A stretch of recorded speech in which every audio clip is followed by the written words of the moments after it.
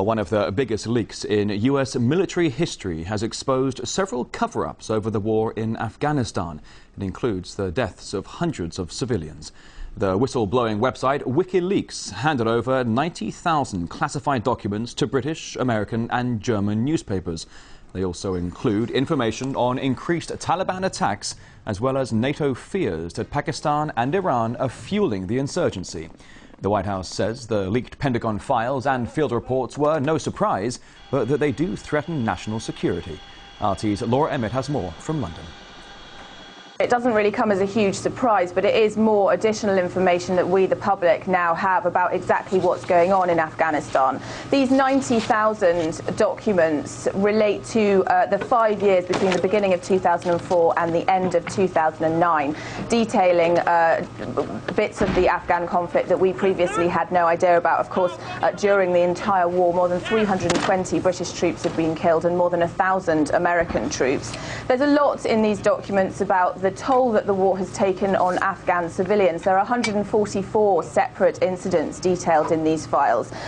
Some of those deaths come from controversial airstrikes that the Afghan government's already complained about, but some of them come from just troops shooting and killing random passers-by, motorists, motorcyclists, just to protect themselves from the fear of potential suicide bombers.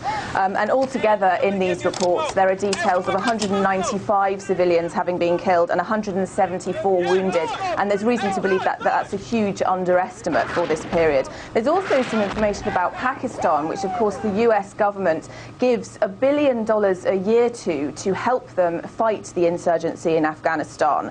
And the report suggests that the Pakistani spy service in fact holds secret meetings with the Taliban to organise the militant groups that are fighting these US soldiers. So Pakistan is alleged to be doing exactly the opposite of what the US has asked it to do and is paying it to do. Well, this specific dossier, it's not clear where this came from, and Julian Assange won't discuss where these 90,000 documents came from. But we can assume that it comes from some sort of inside source, merely because in April there was a similar leak, a video which Julian Assange of Wikileaks put on his website, which showed Apache helicopters essentially gunning down two Reuters cameramen on the streets of Baghdad.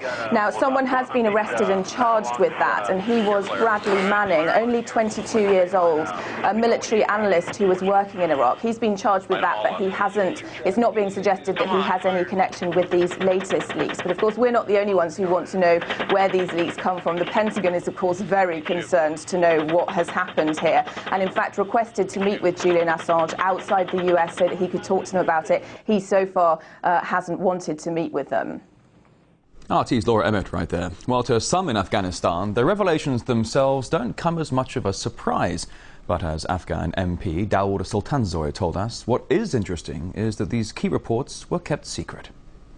Facts are not new to me. The ones that I've read in the paper, the situation on the ground, the civilian casualties, the way the operation is going, the critiques that have been made, and I would be more interested in those things that are not published, and I would like to know what is it that is jeopardizing this operation according to some politicians. Well, earlier my colleague Kerry Johnston got more insight into the expose from RT military analyst Yevgeny Khrushchev and our crosstalk host Peter Lavelle.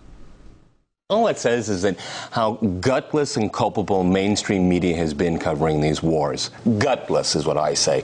Most of this information you could have found out yourself if you just tried a little bit, talked to witnesses. The internet exists. Oh my goodness, these stories are out there. It's just the government confirming to us that we've been lied about this war and we should listen to people on the ground. So I'm not surprised by this, but it shows that mainstream media has been reckless in covering these wars. In a wider context, it also says, or some of these leaked documents suggest, that there's Pakistani support for the Taliban. Surprise, what do you make of surprise! We know about this. We know about this. Hang on, you just watched Crosstalk. It was on Crosstalk. We know about this. Yevgeny, you tell us, what do you think? Well, that was one of the main challenges during the anti-Soviet jihad with the Pakistani, not involvement. The Pakistani has been subcontracted, their intelligence services, ISI, by the CIA. And that's the whole point. The whole trouble in Afghanistan regarding the insurgency, anti-Soviet insurgency, anti-American, whatever, anti-anybody insurgency in Afghanistan has been perpetrated, directed, and funded by the United States Central Intelligence Agency. They're their partners. The ISI and CIA, they're just in cahoots. 30 years ago, and the same thing. It's time to get out. It's time for the neighborhood to mend itself. This is an abject failure. The U.S. should get out now. No more review in December. This is the review. The review is it's a disaster. Get out of Afghanistan.